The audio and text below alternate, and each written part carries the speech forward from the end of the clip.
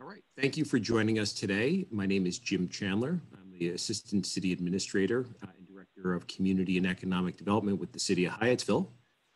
As the city's Economic Development Director, my focus is to facilitate and shape investment in the community, ensuring that it's reflective of the city's vision and values.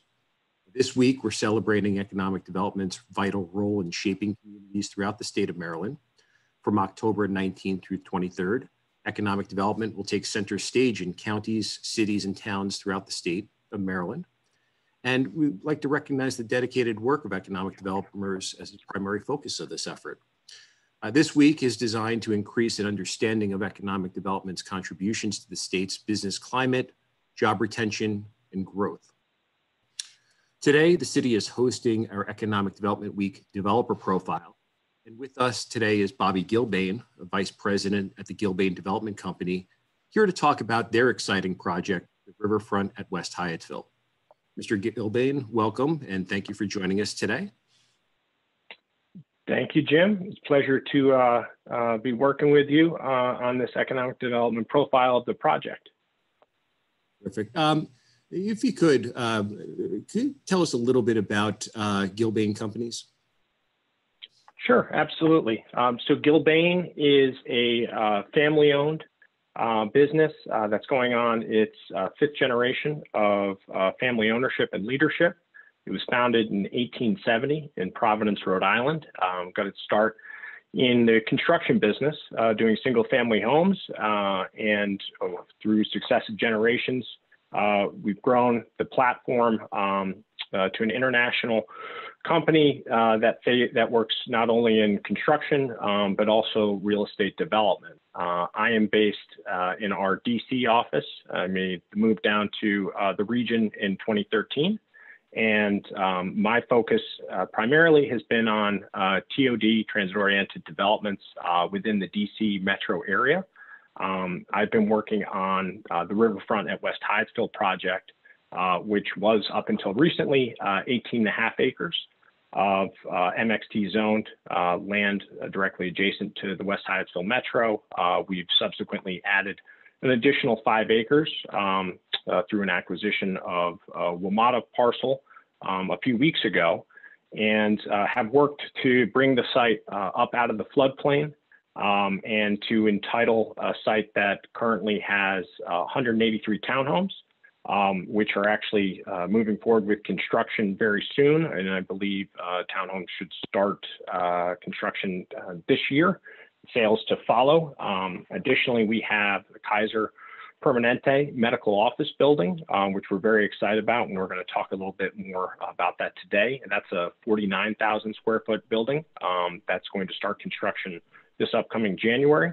And additionally, we have 2 phases of multifamily buildings, totaling 500 plus units with roughly 10,000 square feet of ground floor retail.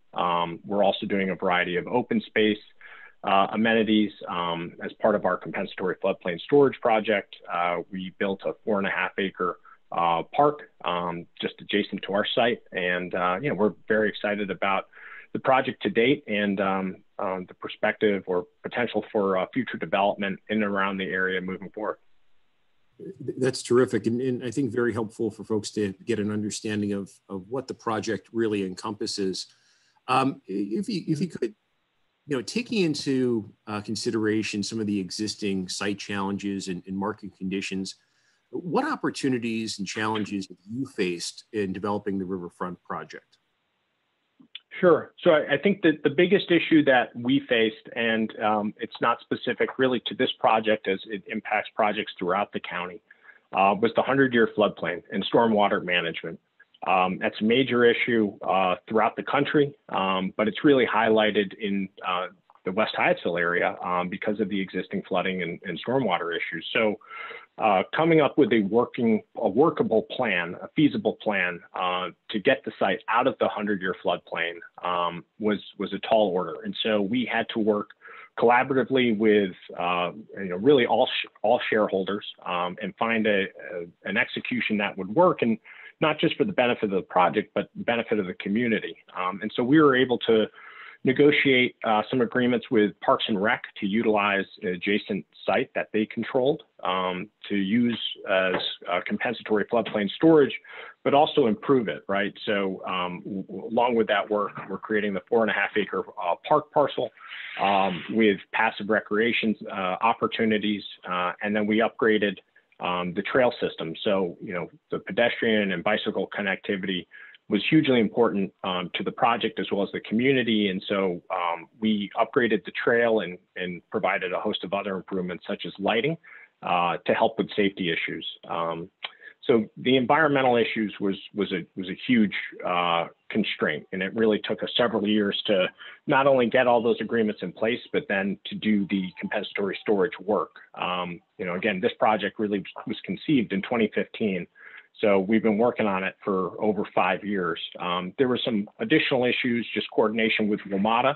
Although they're very interested in seeing adjacent construction, it comes with its own set of challenges and just requirements. So working through that took a lot of time just to get to an understanding of what was and wasn't feasible. And then market conditions have changed fairly dramatically. When we first started the project, I'd say the emphasis on townhomes wasn't nearly as much there, and we've seen just a huge price increase as housing. There's just an ongoing shortage of for sale homes. I think COVID, what's been interesting is you've seen an even bigger need that people have for home ownership. And then on the apartments front, just rents, right? So there's obviously the need for quality housing across the income spectrum. But how do you make that feasible given where the rents are and just given the huge costs associated with site work and floodplain? So there's certainly been an increase or say a positive increase in market fundamentals despite COVID, although that continues to have an impact. But a lot of things just had to come together in order for this project to make sense.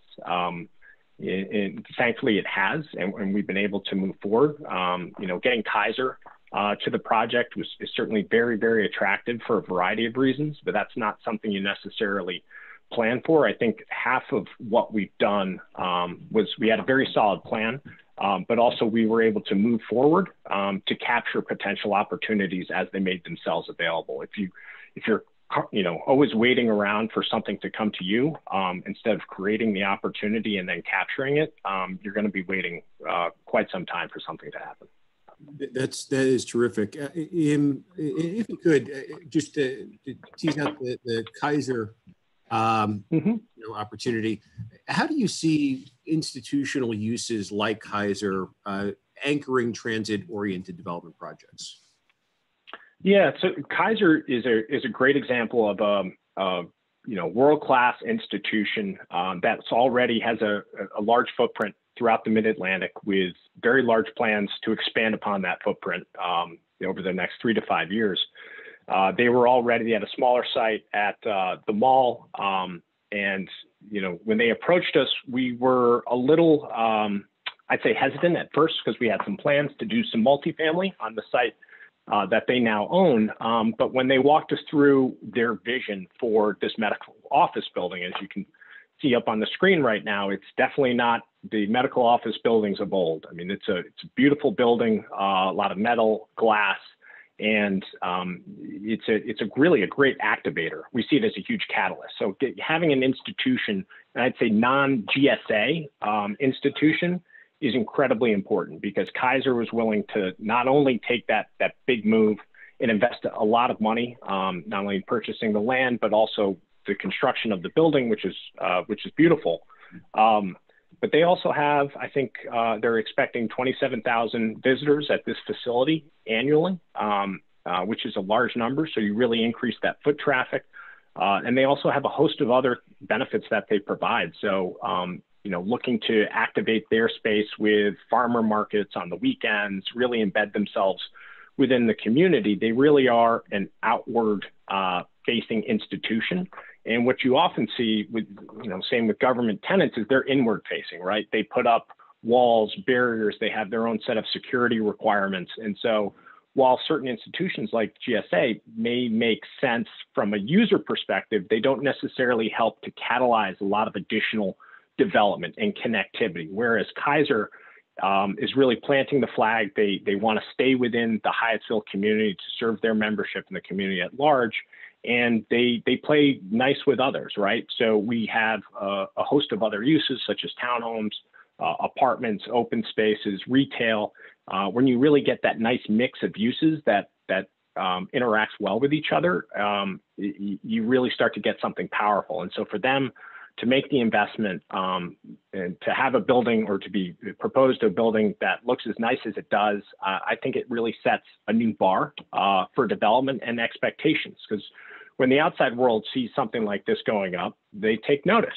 They want to know what else is going on in Hyattsville, West Hyattsville. What are the opportunities? So I think it also serves as a beacon to the private sector to make them aware of opportunities that they may have overlooked up until now.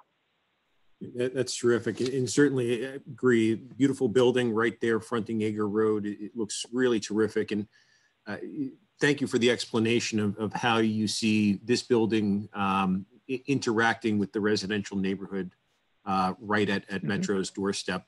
If you could you tell us a little bit about when our residents should expect to see both the residential units and Kaiser Permanente facility be up and running? Sure. So the Kaiser facility is anticipated to commence construction in January of 2021, and it should deliver in June of 2023 and open for operations by August of 2023. So they'll be moving their employees into that new building and getting training up and running so that membership will be able to start using the facility. The residential component, at least on the townhouse side, is going to be moving forward much sooner than that. Stanley Martin is the builder of those townhomes, and they are commencing construction on the first 54 townhomes, which are towards the front of the development. I believe that construction is supposed to start either by the end of this year or January of 2021.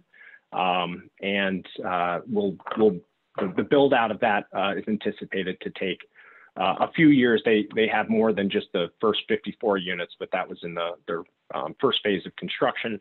And then the multifamily, which we have a couple of parcels. Again, we're proposing 2 phases of multifamily, and we are going to be moving forward with the entitlements for those this upcoming year, and looking to probably start construction of the first phase of the multifamily in 2022, Q1 2022, with the delivery of Q1 2024. Terrific. My last question is sort of a big picture question. From a developer's perspective, what development and market trends do you see occurring in the next 10 years, both within Hyattsville, but certainly the broader Prince George's County and metropolitan area? Sure. Well, I think opportunities for large-scale developments like the Riverfront, West Hyattsville are few and far between, just simply by the nature of either assembling a land, parcels of that size. It takes a while and it's very expensive. That said, I still think you're seeing some trends occurring within our development that are indicative of larger trends. The housing need is absolutely critical. That's not going away anytime soon. And again, it's housing needs across the entire income spectrum: affordable, more workforce, market rate, and then both rental and fee simple. And so how do you create housing opportunities for either existing residents, future residents, because housing does serve really as an attractive beacon towards the private sector, right? So if you have companies that are looking to relocate to a given area, are their employees going to be happy in this new location? That employee retention and satisfaction is a huge component of what goes into site selection for major corporations. So we're going to see that need just expand, and that gets more and more difficult to fill that need. We're also seeing some big changes in terms of office users. I think you're moving away from your typical, office users where they may want 10 to 20,000 square feet within a 100,000 square foot building. And there's a big focus on healthcare and life science, which is really a phenomenal opportunity when you also look at what's going on at UMD with technology, cybersecurity, things along those lines. These are the technologies and economies of tomorrow. And I think Prince George's County, Hyattsville in particular, is really well positioned to take advantage of that. So, you know, you see Kaiser Permanente making a big splash at the Riverfront at West Hyattsville. Other, you know, large-scale healthcare providers are looking at doing the exact same thing. I mean, it's basically a Cold War arms race right now to get new sites, to get new facilities, to serve this expanding population in the area. And so, you know, a focus on healthcare and life science hubs is becoming more and more prevalent. COVID really helped to accelerate that drive and that need. And it's no secret that the Washington, D.C. area it's number 4 in the country in terms of life science and healthcare. So I think there's a really great opportunity to double down on that. Same with cybersecurity. Again, if you can create opportunities for those companies of, you know, economies of tomorrow to grow, you really can create a nice mousetrap and set a great growth pattern for the future. I think you're also seeing a larger focus on health and wellness, the overall attractiveness of a community, right? So instead of just doing one-off projects, you know, what's the full amenities? What's it like to live and be in an area? And I think Hyattsville's done an incredible job over the years to, you know, through the people that live there and the businesses that operate there, to create a fantastic environment and sense of place. And that's one of the things that brought us to Prince George's County and brought us to the West Hyattsville site.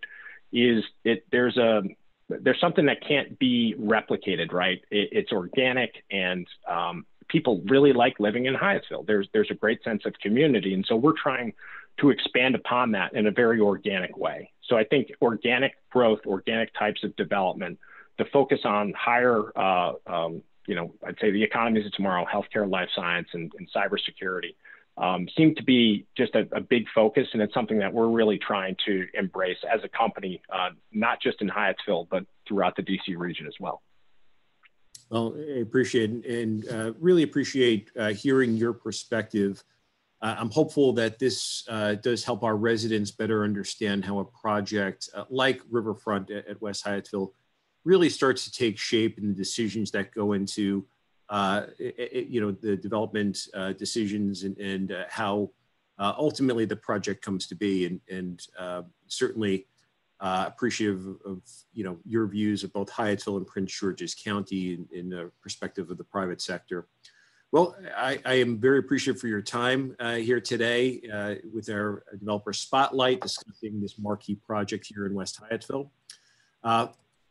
On behalf of the city of Hyattsville, I'd like to again extend our appreciation to the Gilbane companies for your investment in the community, and we look forward to the completion of the Riverfront at West Hyattsville project. Well, that absolutely.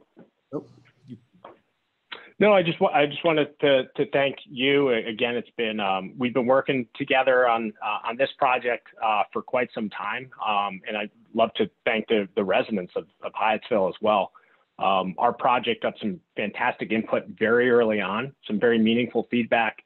The community process is incredibly important. Having you know, of your voice heard is incredibly important, and great projects don't happen in a vacuum. And so having that sort of feedback and support has really helped drive this project forward. And we look forward to additional community input and support as we move forward on our multifamily entitlements. So thank you, and thanks to everyone who may be watching. All right, Mr. Gilbane, thank you very much. That does conclude our developer profile.